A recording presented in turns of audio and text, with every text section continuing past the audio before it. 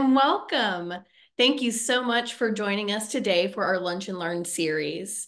I'm Sydney Ross, the Outdoor Education Manager with Deep Roots, and we have a fabulous show for you today. But before we begin, I have a couple announcements to make.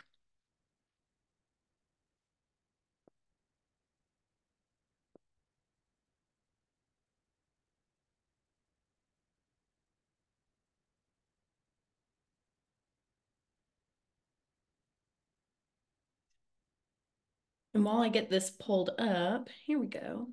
Perfect. Okay. So as I mentioned, we have a wonderful show for you today, A Delicate Weave, Keystone Species and the Web of Life, brought to you by Deep Roots and the Mid-America Regional Council. So thank you for Mark's support with this particular program. Before we begin, I'd like to thank our sponsors. In addition to Mark, we have the Missouri Department of Conservation, who supports our Lunch and Learn series, as well as Native Plants at Noon and other programs. I really appreciate their support and encouragement to get people outdoors to appreciate nature.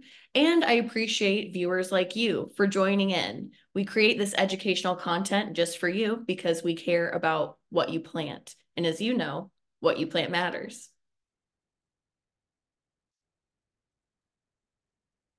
You may be aware of the exciting Planet Native Conference coming to Kansas City on February 15th and 16th. We will be at the Discovery Center and Kauffman Foundation, and tickets are selling out. We only have about 40 left, so if you're planning on getting your ticket, be sure to do so today. And if this triple threat of keynote speakers doesn't set your appetite aflame, including Roy Diblick, who I've talked about several times. He wrote the No Maintenance Landscape book to tell you how to work with your plants in nature. And also Neil DeBull and Desiree Narango.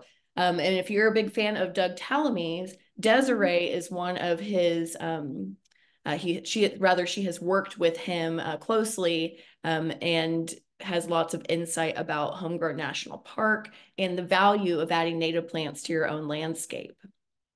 And one more thing on Planet Native, if that isn't enough to whet your appetite, we also have a wonderful exhibitors hall that will be located in the lobby of the Discovery Center. And I want to do a quick shout out to some of our sponsors who will be presently exhibiting. We have Izell Native Plants, Missouri Department of Conservation, Forest Keeling, Missouri Wildflower Nursery, Taylor Creek, Deep Roots, Leaf and Sky, Mark, and at the Deep Roots booth, I want to mention we have these brand new, hot off the press, native plant signs. So if you have been wanting to add some interpretive signage to your garden to show your neighbors and community members that you care about what you plant and you're wanting to support wildlife with beautiful blooms, you can purchase these during the conference at the Deep Roots booth located in the lobby of the Discovery Center on February 15th and 16th.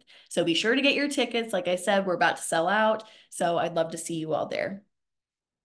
All right.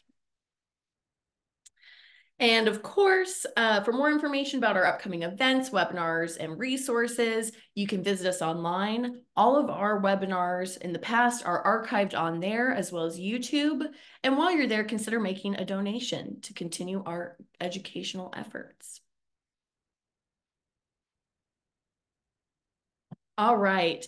And before we get this film started, I want to just do a quick introduction because Sarah Beyer, a good friend of mine, has created this presentation and you are absolutely going to love it. So you may be wondering, or you may be familiar with Keystone Species, but essentially Keystone Species are the MVP or most valuable players in our food web. And without them, the rest of our natural world ecosystems could not survive without them. So Sarah Beyer, who is a former alum, or rather an alum of Deep Roots, you may know them, but they grew up exploring plants and their attendant wildlife in the wooded plains of northeastern Kansas. And they spent their earliest formative years in a small cabin outside of Topeka, where they formed an affinity for trail walking and bug catching. They earned their Bachelor of Science in Wildlife Biology from Missouri State University in 2006 and has been engaged in the world of science and education ever since. In 2016, they answered a help wanted message in an email newsletter and found themselves serving as Jill of all trades for Kansas City Native Plant Initiative, now known as Deep Roots. After 5 wonderful years with our native plant nonprofit, they opened Oak & IO, serving the Kansas City area as a native landscape designer, consultant, and educator. Without further ado, please enjoy this episode of Lunch and Learn about keynote species.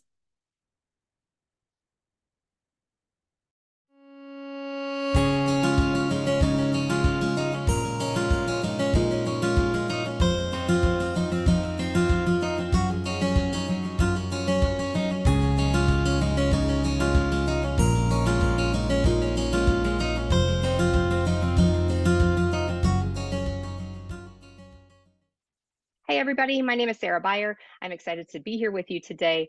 I'm a native landscape designer, educator, and consultant here in the Kansas City area. Today's Lunch and Learn webinar was originally recorded as part of a cooperative project between Deep Roots and Mid-America Regional Council. The episode you'll see today is entitled A Delicate Weave, Keystone Species and the Web of Life. This keystone species concept is so important to me and to the way that I think about what I do for a living that I named my company in honor of it. Over the next half hour, I hope to deepen your understanding of the necessity, the value, and the unique beauty of native landscaping. We're going to explore a series of interconnected relationships with some of our most valuable keystone species as the foundation. As you listen, if this is something that you find resonates with you and you want to learn more about how to implement it, I hope you'll join me in person at the upcoming Planet Native Conference on February 15th and 16th, where I'll be presenting a session on garden design with keystone species to help you take the information you'll learn today and to apply it in your yard in ways that make ecological and aesthetic sense. So without a whole lot more ado, let's dive right in. I want to start off our discussion today by sharing this quote with you.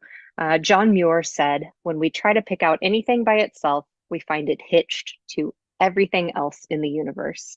I think this is just a really lovely way to describe the interwovenness of nature, where each individual is both affecting its community and its surroundings and is affected by its community and its surroundings, and just all of the interconnected relationships.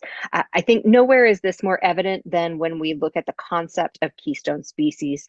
And find that just each relationship gives way to another relationship, to another relationship, to another relationship, kind of spreading out like a spider web. So I want to explore some of these strands with you today. We'll start with a couple of definitions, just so that we have a shared language today. As a reminder from our earlier episode, a keystone species is one which has a disproportionately large effect on its natural environment relative to its abundance. So every animal and plant that you see here on your screen is a keystone species. They're not always plants, but that's what we'll focus our talk on today.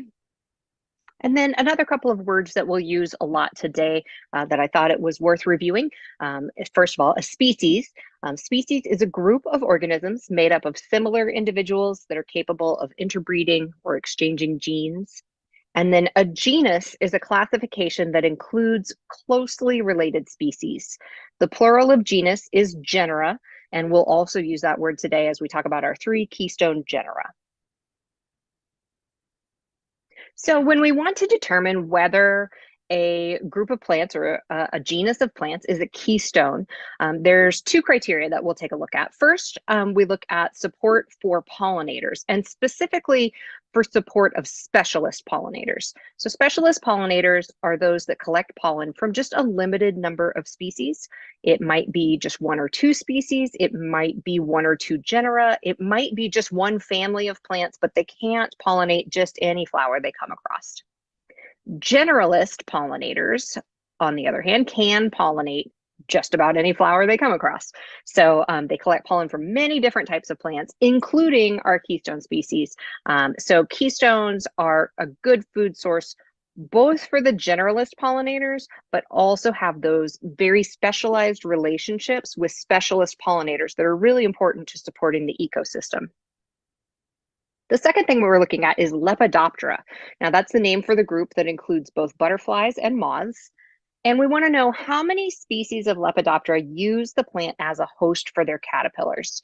We talked about host-plant relationships in our previous episodes, and you may remember that this is very important for songbirds, and we'll revisit that concept along the way today. Keystones may be providing food beyond that host plant role, though. They provide shelter and protection.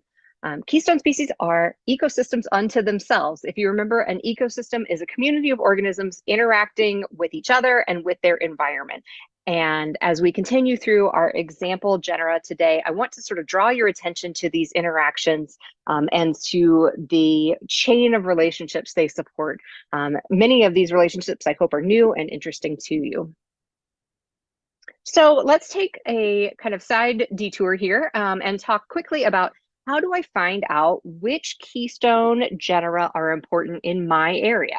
So for this, I'm going to refer you to the resources that accompany this webinar, where you will find a link to this section of the National Wildlife Federation's website. So once you get to this page, you'll be able to view a map and discover your ecoregion. An ecoregion is an area of general similarity in ecosystems. So the plants and animal communities that are found in these areas tend to be more similar within the area than they are when compared with the communities outside the area. And again, these are just really broad strokes. There are also subregions as part of this. So if you want to dig into that, there's some additional information in the resources as well. But for our purposes today, we're just going to look at these really broad swaths of the continent.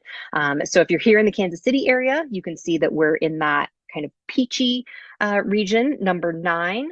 And then if you look over to the left, you can see that that's called the Great Plains region. If you're tuning in from southeastern Missouri, then you're in the eastern temperate forests. If you live really close to a boundary, then you may want to pay attention to both of these, and there's surely going to be a lot of overlap as well. So this is just kind of a helpful way to divide up the landscapes in terms of similarity. And so once you've figured out which ecoregion you live in, you'll select from the links. There on the left is a screenshot of the website. So you can see, you can both look at the map and you can select from the different ecoregions. And once you do so, you'll get this 2-page PDF that contains top keystone plant genera for your ecoregion. It's divided up by trees, shrubs, flowering perennials. The second page also breaks it down for top keystone genera for specialist pollinators, top keystone genera for Lepidoptera. And so a couple of different ways to kind of pick this information apart and see how many species in your general region rely on the various genera. Remember, if you would like to research the species within a genus, you can search for it using BONAP, the Biota of North America project. And I'll have a link to this in the resources as well. So you would search for, in this case, Acer. This is the genus of the maples. And so you get all of these various maps that show you for each species. Those bright green counties are the counties where it is recorded. The green states are states in which it has been recorded. And then there's some other information as well if you want to dive into like the pinks and the blues. If you click on that map color key, you can decode what all of that information means. But just for our kind of general purposes today, wanted to refresh your memory about how to use this page.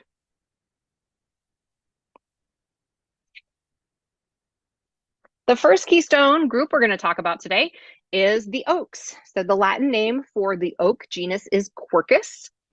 There are 76 species of oaks native to North America. Worldwide, the genus is divided into subcategories. So there's kind of 5 subcategories worldwide. Locally here in Kansas and Missouri, we predominantly just have 2 of those subgroups, the white oaks and the red, or sometimes called black oaks. A couple of key differences between the groups. The white oaks have rounded lobes on the leaves, so that's that first picture there on the left. And the red oaks have pointed tips on the ends of their lobes. White oaks grow more slowly and have rougher bark. Red oaks tend to grow more quickly and have smoother bark. And there's some differences that you can delve into as well between the way the acorns grow when they germinate and several other characteristics that can give you some more information about these groups. Of course, we have many important economic species in the genus. We use oak for all sorts of things, for woodworking and construction. And Quercus is the single most important keystone group in terms of Lepidoptera, so the butterflies and the moths. If you're familiar at all with Doug Tallamy's work, and we'll talk about that as we go along as well, you know that he's done some extensive research on how many Lepidoptera species are supported by this genus and others that are valuable in the area as well. So as a keystone group, Quercus doesn't provide benefits for pollinators really. Oaks are wind pollinated, so they don't have any specialist pollinators. They don't produce nectar. But where they really shine is the Lepidoptera. So over 550 species across North America rely on oaks as either their only or one of their host plants. Locally here in the Great Plains region, we have over 250 species, and as I said, more than any other genus. So this is a really important group to include in our conversation and an important group to include in our landscapes. One of the creatures that relies on oak that I'd like to talk about a bit is the Io moth. So if you don't recall, here is kind of a quick overview of the life cycle of a caterpillar using the Io moth as an example. So in the top left photo there, we have the eggs, very, very small, attached in this case in a group to the leaf. When the caterpillars hatch out of the leaves, Io moths are what we call gregarious caterpillars. They live in a large group, especially when they're small. They follow each other around the leaves. And then as they grow, they often go through changes in the way that they look, changes in their color. And in this case, they also become more solitary. And the life stages that a caterpillar goes through as it grows are called instars. And many moths or butterflies have 5 or 6 instars between the egg and going through metamorphosis into an adult.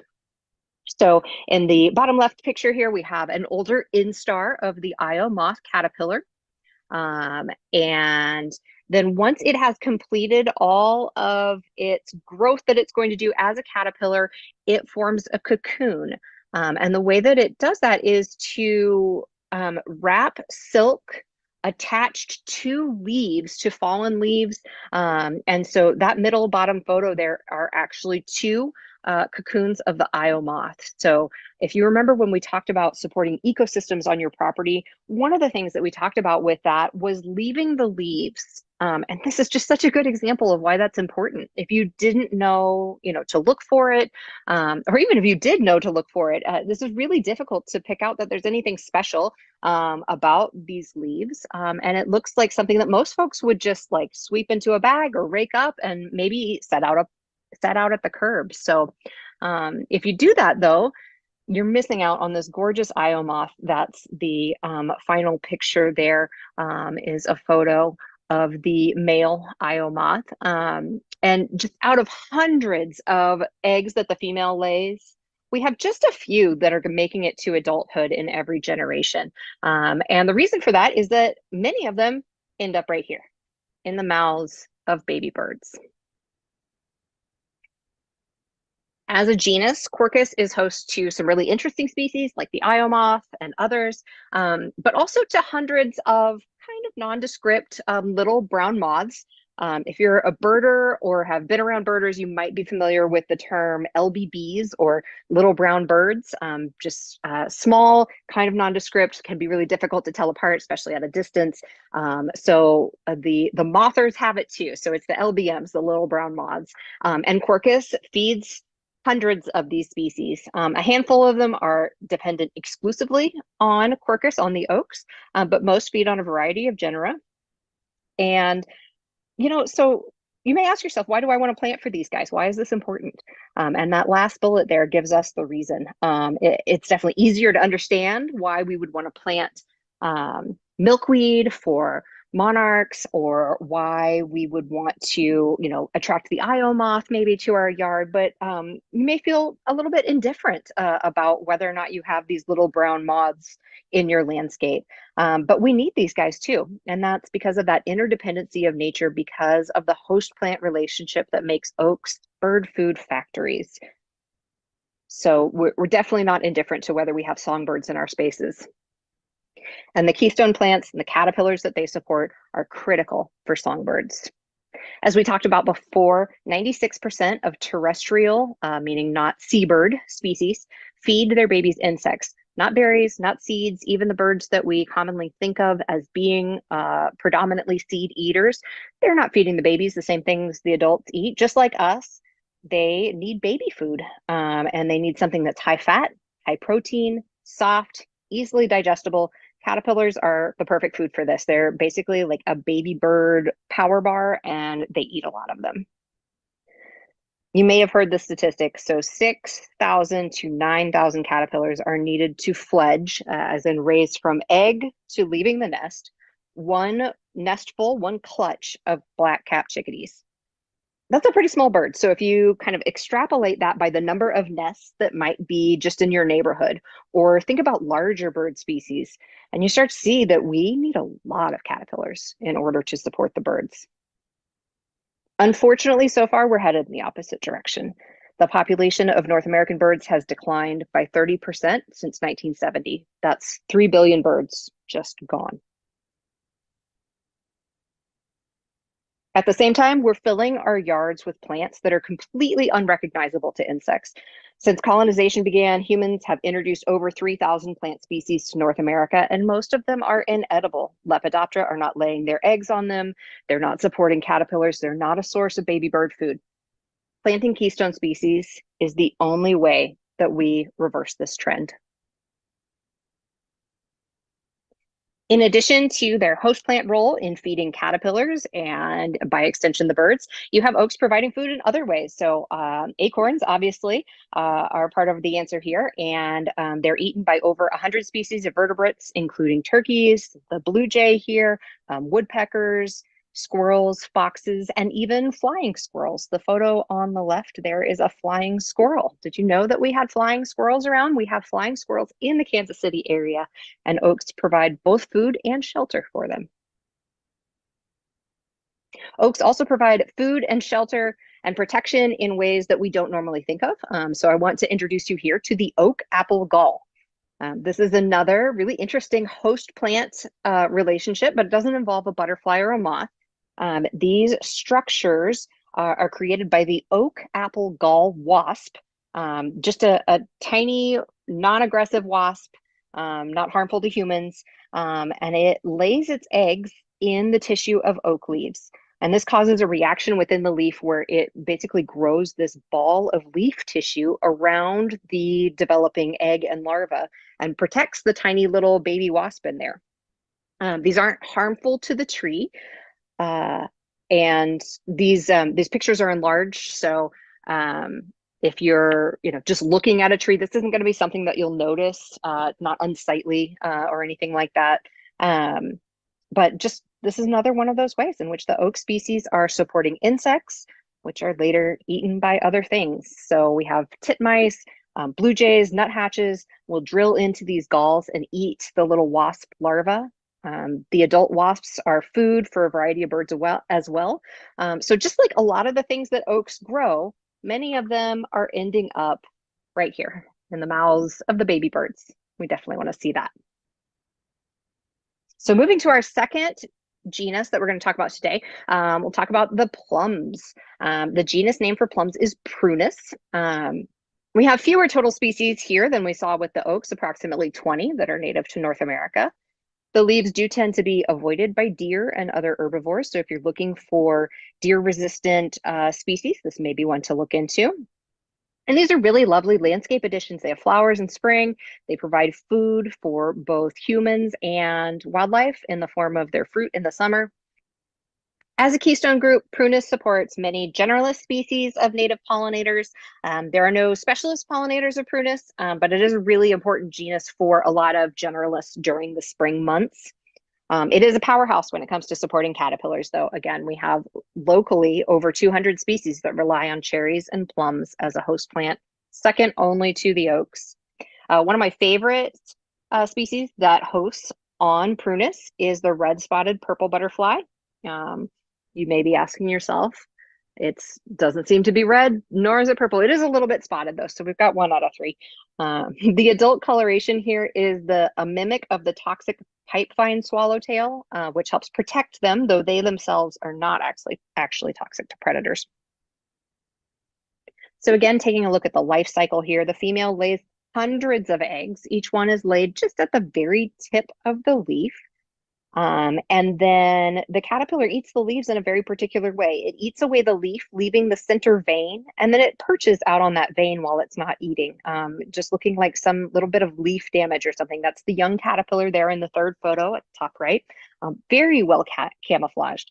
And then as it gets to a little bit bigger instar, they employ a different kind of camouflage, as you can see in the bottom left photo. They look quite a bit like bird droppings. And this is where I think the species gets really interesting. If you can see the sort of white saddle-like marking on the back of that caterpillar, that spot measures the length of the daylight. Now, why would a caterpillar need to measure daylight? So red-spotted purples have 2 generations per year. So you have one group of caterpillars that completes metamorphosis, makes a chrysalis, emerges as an adult. And the second later group of caterpillars has a problem though. Fall is coming, winter is coming. And measuring the length of the daylight lets the caterpillar know whether it should form its chrysalis, that photo there in the bottom middle, or if it needs to spend the winter as a caterpillar. So as the days get shorter, caterpillars start to build hibernaculum. That's the structure at the bottom right there. It eats away almost all of the leaf, reinforces the connection of the leaf to the stem, and it rolls a little tube of leaf and it crawls in there and it spends the winter in there. They're actually able to decrease the amount of water in their bodies by over 50% so that they don't freeze. They suspend their metabolism and all their internal systems. And then when the weather warms up again, they will come out, they'll continue eating and become the first group of adult butterflies for the next year. So really just an incredibly interesting life cycle, all of which is happening here on the Prunus genus. And just like before, only a few of the hundreds of eggs laid are going to make it to adulthood. Another really interesting species that hosts on Prunus is the Cecropia moth. This is the largest moth native to North America. If you held out your hand with the fingers outstretched, that's about the size of its wingspan, about 6 inches tip to tip. This is the male on the left and the female on the right. They're generally just active at night and they don't feed as adults. They live for several days just to mate and lay eggs. And the males have those very feathery antennae. That's the way that you can tell them apart. They use those to find the females up to a mile away. So another life cycle spread. Again, the eggs are laid in groups, just like the Io moths are. They spend the early instars of the caterpillars are spent gregariously living and feeding in groups, and they become more solitary as they grow. They also go through some really fantastic color changes until they look like the photo in the bottom middle there. This caterpillar has eaten its fill and is about ready to form a cocoon, which you can see in the final photo. It's contained within that webbing of silk, which is wrapped around sticks or dead leaves. And again, if you were not aware that these were in the landscape, this might be something you would just, break up and throw away, and you would not have either these beautiful moths or the wildlife that they support. So we have all kinds of caterpillars and moths and butterflies that feed on the leaves of Prunus, but this genus also produces fruit enjoyed by larger creatures, including us. The genus has chokeberry, wild plums, black cherry, all of which are edible for both humans, birds, and small mammals. If you're a birder and you'd like to see cedar waxwings, yellow-billed cuckoos, rose-breasted grosbeaks, or tanagers, all of these birds are attracted to this genus. So you might consider planting something from the Prunus genus. Prunus is also a great species for all kinds of little galls, particularly on black cherry. On the left here is the gall formed by the black cherry leaf gall mite. And so she lays her eggs in the leaves of the black cherry tree. And again, the reaction of the leaf is to form this kind of protective growth. And the larva is in there. Again, this is enlarged several times. You wouldn't really even notice these from several steps away from the tree. So it's not something, that your neighbors are going to complain about or anything like that. The mite itself is microscopic, not harmful to humans, doesn't really harm the tree. And as we've discussed, everything is hitched to everything else. So the photo on the right here is a butterfly called the cherry gall azure butterfly. So this is the female. She lays her eggs directly on the gall, and the caterpillar of this species feeds on the cherry galls and the mites that are inside there. So these are also, they're present in the Kansas City area. And I just think it's really cool to think about, who knew that all of these fascinating little wild things were happening just right under our noses. And while I don't expect that many of you are going to rush right out and plant a black cherry tree to support the black cherry leaf gall mite, and maybe not even to support the cherry gall azure, but I think it's important to remember that the mites and the caterpillars that eat the mites and all of these little tiny invertebrates that are feeding on the tree, so many of them are ending up here once again. And we really do want to support the full breadth of our ecosystems in order to keep them healthy.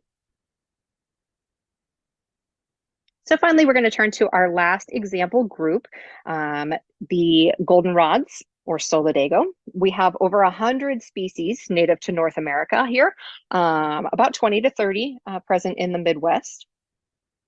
Quite a few of these are available commercially for your garden or landscape. The vast majority are perennial. There are a few annual species in the goldenrods. They are great for late season interest. So depending on the species, we're starting to bloom in August, on through October. They are mainly associated with prairies and prairie influenced woodlands or glades, but there are some shade species. And we do have a couple of species to watch out for that can be aggressive and quite large and out of place in the home landscape. And I think for some folks, these few plants have given the genus kind of a bad name, but most are really well behaved in the garden. And I'll have some information in the resources about some preferred garden species that should be easily available and perform quite well in the home landscape. Another reason goldenrods can sometimes get a bad rap is because people associate them with hay fever. Hay fever is most generally caused by ragweed, but ragweeds bloom at the same time as goldenrods. So you're noticing this showy flower and you're just, miserable with allergies. And the tendency is to connect those two things. But in general, if you're noticing a showy flower, that's because it is showy to attract insect pollinators. And plants that need insect pollination rarely bother our allergies because the pollen stays on the flower waiting for the insect to come. So the real allergy aggravators tend to be wind pollinated because they have just tiny, tiny pollen that's easy to float around on the wind, easy to bring into our nasal passages, and cause us lots of misery if you're someone who suffers from that. So hopefully, if you've previously thought yourself to be allergic to goldenrods, you might consider the alternative culprit of ragweed. And we really need to appreciate this genus and to plant more of it. So as a Keystone group, the specialist pollinators are really important with the goldenrods. Solidago has 56 specialist pollinators in the Great Plains region, and many generalists rely on it for food as well. So for Lepidoptera caterpillars, we have a solid 104 species in North America, over 70 of those locally relying on goldenrod as part of their food source. One really fun species I'd like to talk about is the wavy-lined emerald moth. Its caterpillar is sometimes referred to as the camouflage looper because they decorate themselves with bits of the plant as camouflage. So there is one caterpillar in this photo. You can see if you can locate it. The caterpillars are found on goldenrod, but also on coneflower, on blazing stars, mountain mint, and more. And these are just so fun to find. So if you have kids in your life, take some time to go out and look for these and appreciate the wonderful, unique relationships that are happening in our landscapes. Planting our keystone species gives us the opportunity to see and appreciate some of these things that we just wouldn't be able to otherwise. In the specialist pollinators of goldenrod, here are just a couple. We have the spine-shouldered cellophane bee, and on the right there, and on the left is the hairy banded miner bee. And don't worry, there will not be a quiz on those names. Many generalist pollinators as well are coming to Solidago. We've got the bumblebees, we've got monarchs visiting goldenrod for nectar as they fly south in the fall. As monarchs are passing through the Kansas City area on the way to the overwintering sites in Mexico, this is the same time that our goldenrods are blooming here. So if you want to support monarchs, consider adding goldenrods to your garden, not just milkweed. The blue-winged wasp is a pollinator commonly found on goldenrod. If you're not a wasp fan, please hear me out. I hope to change your mind on at least this one wasp. So they're solitary, they're not aggressive or harmful to humans in any way. I wouldn't recommend trying to pick one up, but other than that, you really have nothing to worry about here. They mainly feed on goldenrod, and they're a predator of beetle grubs. So they especially go after Japanese beetles, as well as June bugs and others. And the female digs a hole to find the underground beetle grub. And once she finds one, she attaches an egg to it. And that larva that hatches out of the egg will eat the grub. So hopefully that will help to decrease the population of Japanese beetles in your yard. So if you struggle with large numbers of Japanese beetles in the summertime, consider planting some goldenrod to attract this beneficial wasp to your garden.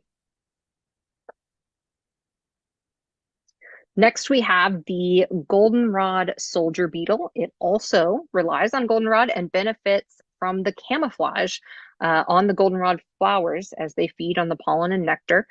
As larvae, they prey on both ticks and aphids. So this is another species that you may wish to encourage and invite into your yard by planting the goldenrod that they rely on. We talked about galls in Quercus, and we talked about galls in Prunus. Here are some Solidago galls, some goldenrod galls. These are formed by the female goldenrod gall fly. She lays her eggs in the stem of the plant, and that causes the reaction of the plant to swell up and become this kind of protective ball-like structure again. And then that larva just hunkers down in to kind of munch on the plant material and wait for next year. They do overwinter in that gall. So you can see that there on the right with several of them in the winter landscape. I think that's just really pretty. But even if you don't, should know that this is a food source. So chickadees, woodpeckers, dark-eyed juncos will all drill into these galls to find and eat the larva and have a source of fresh insect food during those winter months. So again, it may not necessarily for you be about providing habitat for the goldenrod gall fly, but rather for the things that feed on it. So if I didn't sell you on wasps, I'm going to try again with spiders.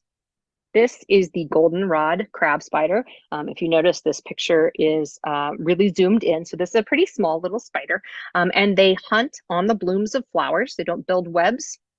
And so instead, she will just sit on the flower and eat whatever she can manage to grab that will come to it. So flies, wasps, grasshoppers.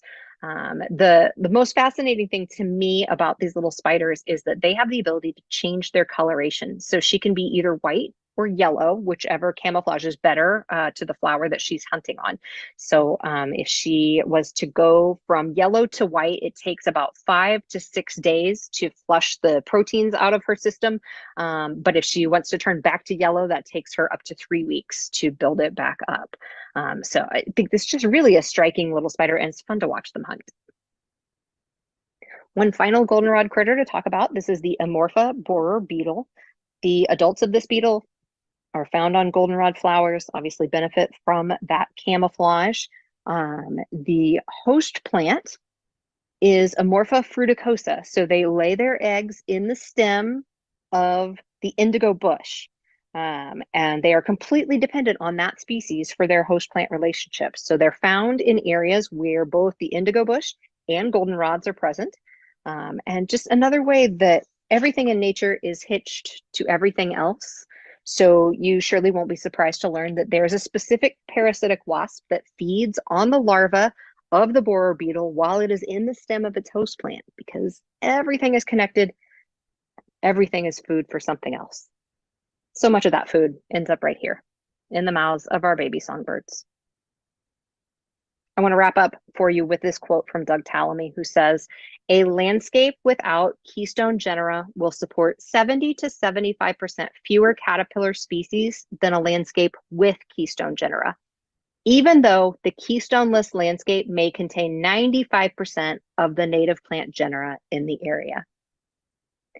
So that's sort of a dense quote. But basically, if you're making a list of every genus that is native to your area and you plant 95% of them, but you don't plant any of your keystone genera, that is a huge impact on the loss of caterpillar species, on the loss of baby bird food. These keystone species are really critical in forming that base layer of the food web that supports everything else. So really take a look at your landscape, take a look at the list of keystones for your area and add some keystone plants and see what happens in terms of the number of caterpillars, the number of pollinators, the number of butterflies, the number of songbirds that you're seeing in your landscape. If you need help figuring out which keystone groups may be best suited to your yard, you can contact the Nature Advisors Program by Deep Roots KC. It is a nature inspiration and consultation service. And for a small fee, a knowledgeable volunteer will visit you and give you recommendations on how to improve the quality and health of your landscape. And the birds will thank you. And I thank you for joining us. Please tune in next time as we continue our native landscaping series. I want to give many thanks to Deep Roots KC, Mid-America Regional Council, and to the Health Forward Foundation for their support. If you want to learn more about what we've talked about today, check out the resources that accompany this video or reach out to the organizations listed on your screen.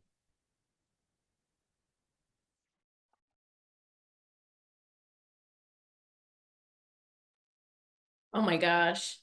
That was awesome. I know I'm biased. I know I'm part of Deep Roots, but and I know I watched this prior to today, and I still love it, and I still learned so much. And I think I could watch it a third time and learn even more. So I'm going to go ahead and invite my colleague Chris Cardwell to the virtual stage. And I hope viewers, if you would please do us the honor of putting some questions in the Q&A, and we're just going to have a conversation about keystone species and what we're doing in our native gardens this year. Hey, Chris, how are you? Hi, Sid. Doing great. That was wonderful. So much dense information there. Um, No doubt. I and a really, lot of sorry, go ahead. no, just a lot of fuel for thought for me. You get to thinking, and some great questions coming in already. Really pleased. I want to give a little shout out here. So pleased to see several of our Nature Advisor volunteer consultants here in the audience today for such a really important topic. Um, and do you want to just dig straight in? I've got a question from Kristen. Well, before we dig in, can you tell our audience who or what the Nature Advisors Program is, since this is kind of your baby and since it's relevant to the conversation, and then we'll dive into questions.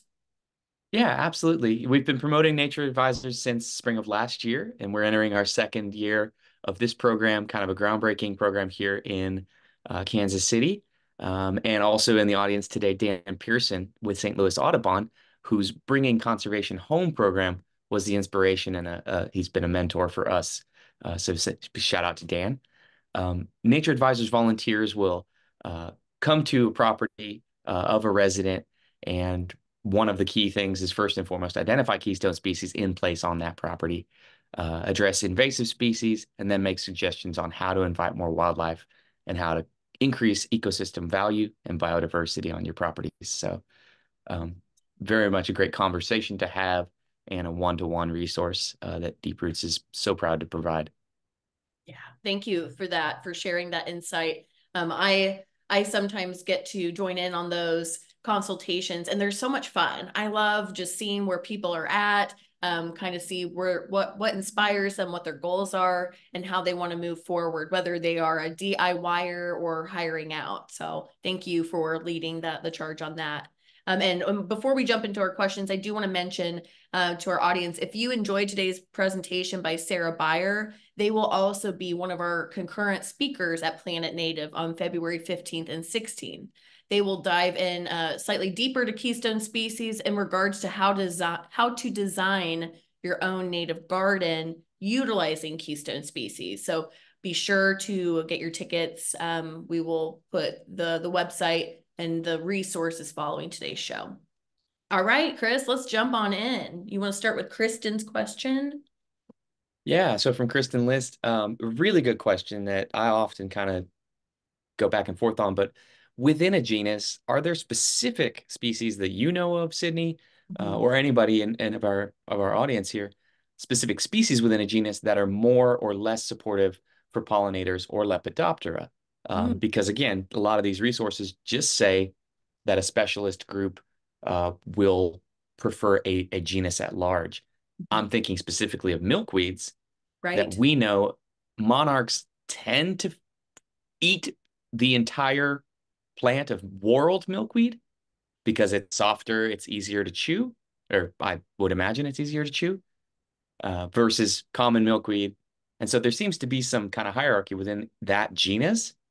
Do you know about within oaks or Yeah. prunus? So I can my the insight I have is all based on my personal experience in the garden. So I just want to preface it with that. I'm not a scientist by trade necessarily, but observations are really important in understanding the landscape.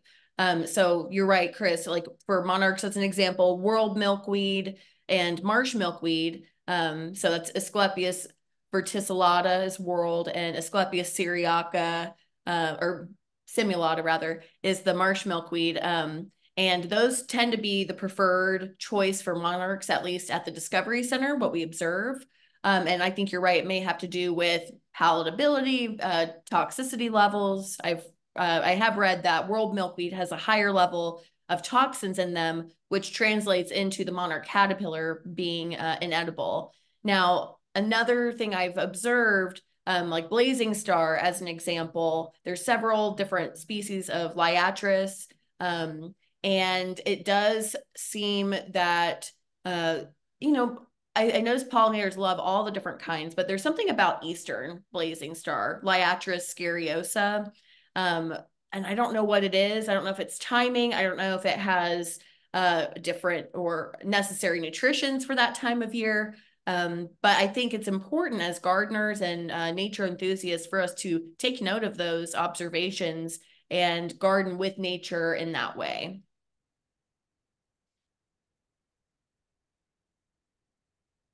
And I love Mary Grinter's comment. Observation is a huge part of scientific evidence. Don't underplay your knowledge. Thanks, Mary.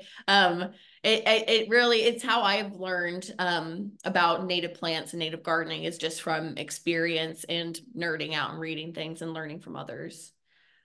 Yeah. Okay. One of the key anecdotes, and to share one of my anecdotes, my personal experience is that a lot of putting keystone species in our or preserving keystone species in our residential landscapes is about our relationship to the landscape as well as the wildlife that we want to support.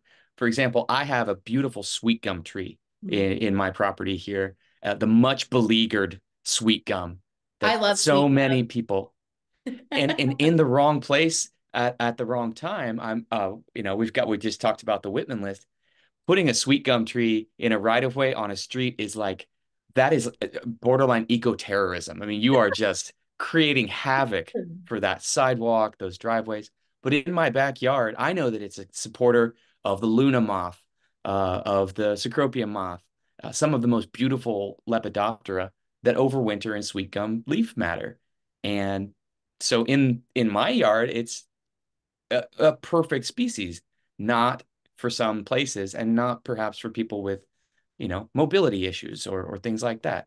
So right place, right time, right species, Mhm. as well as then knowing that those specialists, the research indicates they favor a genus at large. And so Talamy would indicate um, density and diversity really should be our first priority. Mhm. And then kind of secondarily thinking about what's their preference, do they Right. prefer Wendy's cheeseburgers or, McDonald's cheeseburgers? Well, I'm a Wendy's girl myself, but fair enough. And I think that's a really great way to look at that. I want to mention because I'm looking through the questions and seeing lots of mention about certain keystone species. We would like to suggest the National Wildlife Federation Keystone handout as a keystone of resources. So we will include that in the digital resource you'll receive following the show. It has lots of recommendations for specific species relevant to your region. And I realize we're getting close to the end of our time here for the webinar. I would like to answer maybe quickly 2 more questions, and then the ones we don't get to, we will get answers to you all in the email following the show. So Chris, I'd love for you to pick another one for us to look at.